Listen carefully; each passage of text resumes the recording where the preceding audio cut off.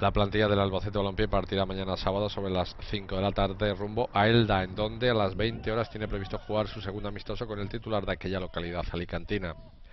El conjunto que dirige y entrena Antonio Gómez tiene casi perfilada la plantilla, tan solo algún fichaje de última hora que pueda dejarla cerrada de cara al inicio de la liga,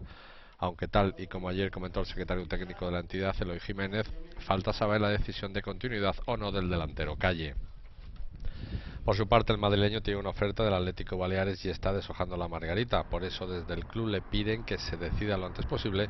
para que, en caso de que se marche, poder hacerse con los servicios de un delantero de similares o parecidas características. Por otro lado, todos los partidos que el Albacete Balompié juegue en el Caló Belmonte en competición liguera se disputarán los domingos a partir de las 17 horas, si bien los encuentros ante los equipos canarios serán por la mañana por decisión de la Real Federación Española de Fútbol. Con 19 jugadores cuenta el técnico de la Roda Club de Fútbol, Antonio Cabezuelo, en este arranque de pretemporada, equipo que anoche era presentado ante su afición de cara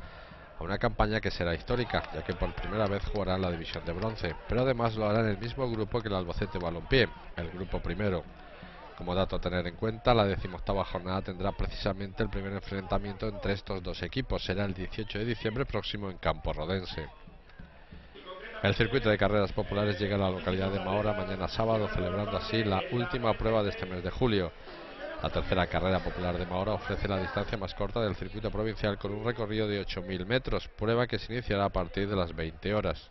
Por otro lado, y vista la situación geográfica de Mahora, se espera la participación de unos 800 atletas.